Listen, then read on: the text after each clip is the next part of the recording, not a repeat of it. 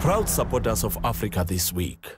Engine, with us, you are number one. Welcome back to Africa This Week. South Africa has plans to roll out its Electronic National Traffic Information System, or eNaTIS for short, into other SADC countries to modernize the management of vehicles, driver registration and licensing in a bid to reduce the incidence of cross-border vehicle theft. Tebogo Mputi, CEO of Tasima, the developer and operator of the system, through a public-private partnership with South Africa's National Department of Transport. Tasima is the technology partner of the Department of Transport. Sure. So this regional integration is not really a Tasima initiative per se. Tasima is just the technology partner that's going to be rolling it out. This initiative is the initiative of the ministers of Departments of Transport in the SADC region. Right. At their ministerial committee, they had met, and then obviously they talk about all other things around regional integration, and one of those issues was the sharing of the technology for vehicle registration and driver registration. Okay. So, have you been appraised of progress in terms of who wants in and who doesn't want in? Well, because so it was decided there at the SADC Minister of Transport, Yeah. I take it that all the regional partners do want it. Okay. But first in line to sign up to take it was Namibia, and second in line in Lesotho. As we speak, we're busy rolling out in Namibia. We've already started the rollout in Namibia of the eNaTIS system. Okay. And second in line will be Lesotho, of which the two countries have already signed up with the South African government to extend this technology to them. Okay, so let's talk about what this entails. What exactly will you be offering these guys? Okay, what it entails is that, as you may be aware, South Africa has developed this very good technology that was developed by Tasima, of course, but at the request of the Department of Transport. It's called the eNaTIS system. All that it does, it's a vehicle and licensing system. So it registers the vehicle population and the driver population. And of course, it manages the revenue that's generated out of vehicle licensing. So South Africa developed this at quite a substantial cost, so it made the software available to the SADC countries.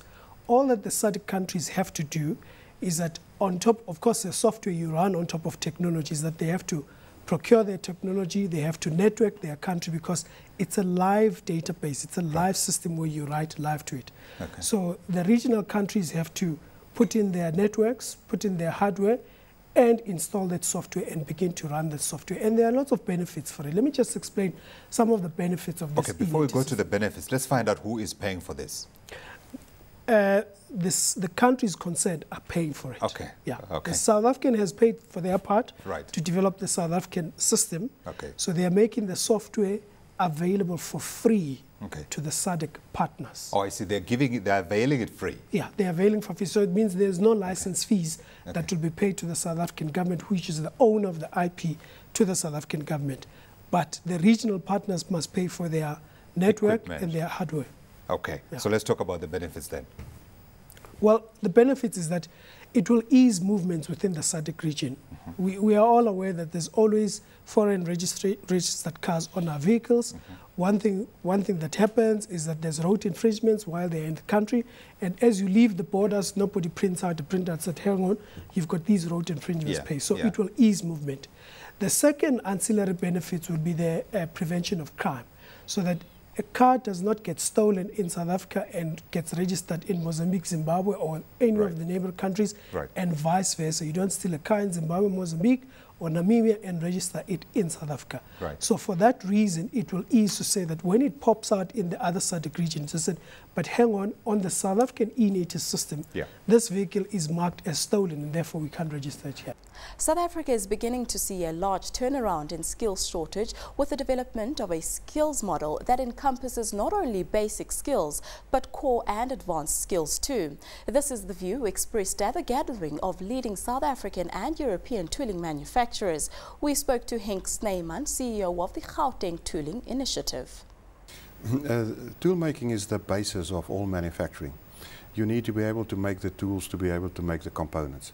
Therefore, if you are not capable of making the tools, you and the total economy remains a colony. You can only do and only make those components and those parts and those products that somebody else allows you to make. Efficiency here, and some people would say we import a lot of our parts and then we build big products.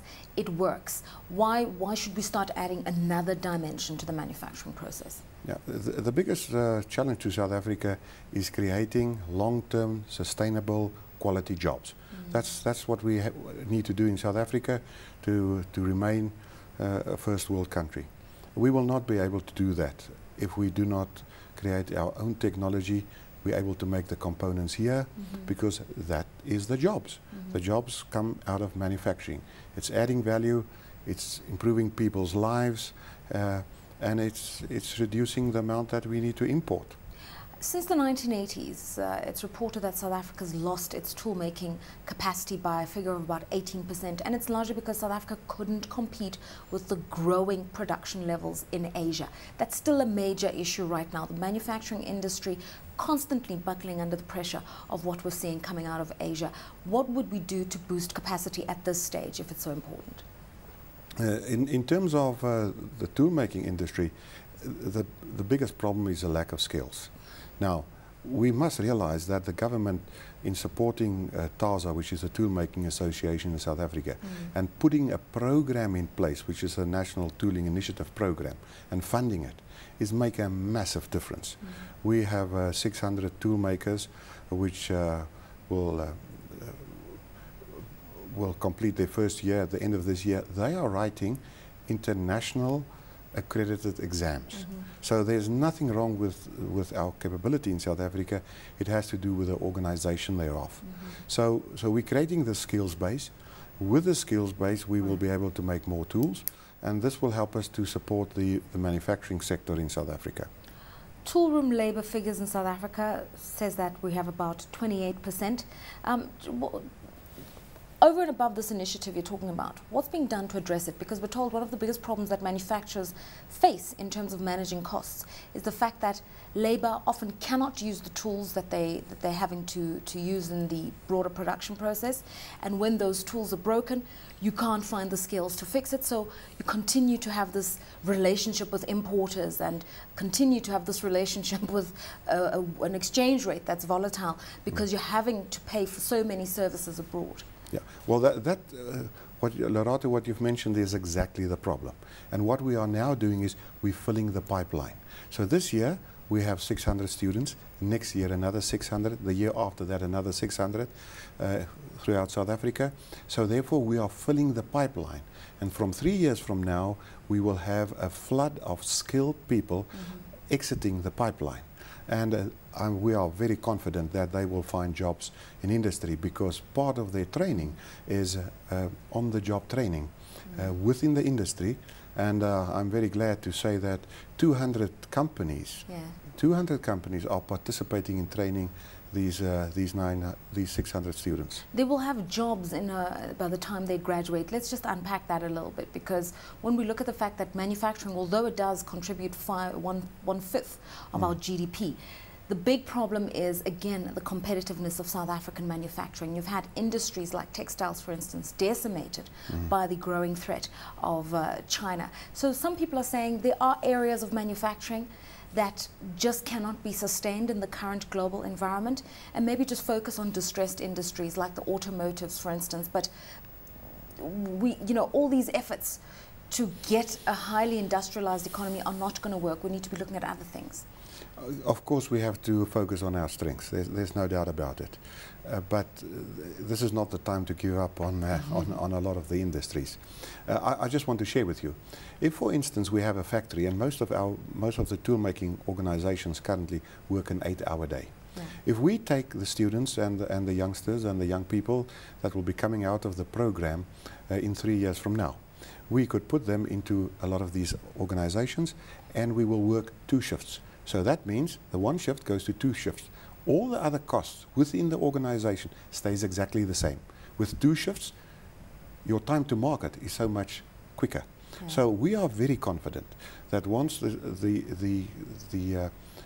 trained artisans, tool makers hit the market, we are going to make a significant difference to the productivity here in South Africa. South African defence contractor Paramount Group has launched a revolutionary new aircraft that it claims marks the rebirth of South African aerospace industry. We attended the event. Based on our success in the land forces environment, we were very confident that we could bring the same vision, exactly the same vision, to the aerospace industry. Paramount developed the new aircraft in partnership with Aerosuit, a super tier 1 South African aerospace engineering company that manufactures components for, amongst others, the Airbus A380 and the A400M, and for Boeing. We have something like 650 people producing around 1 million sub-assemblies and parts for partners or clients, Boeing, Airbus, super tier 1 supplier to them, Spirit, Labinal, etc. Ladies and gentlemen, we are here today to unveil to you ARLAC.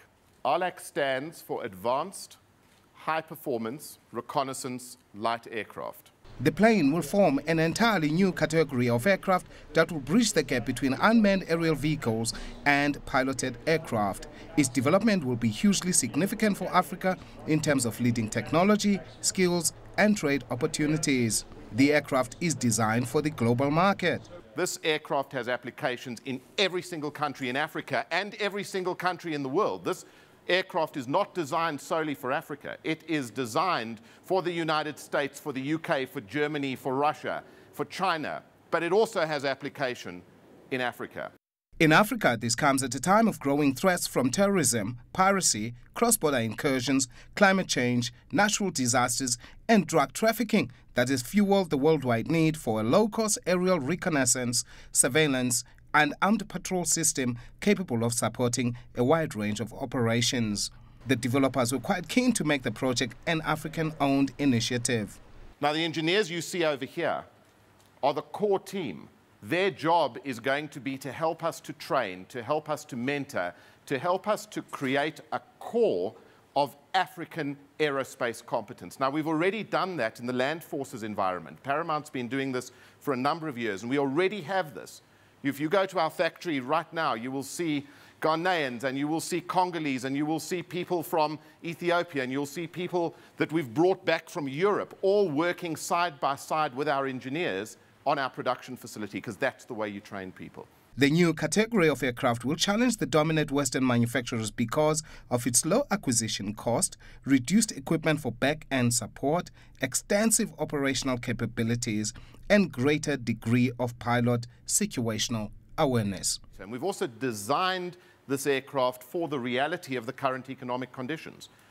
You will notice that we've not designed a fighter jet here. We've not designed the next generation supersonic aircraft. We've designed an aircraft that has the potential to sell in its hundreds, if not thousands, and be cost effective for both first world as well as emerging market defense forces in the current environment.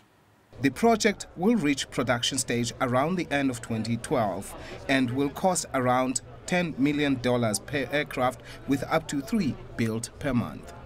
That's all for this edition of Africa This Week. Join us again next week for another roundup of the top stories in Africa. From me, Mashudu Masuta, goodbye.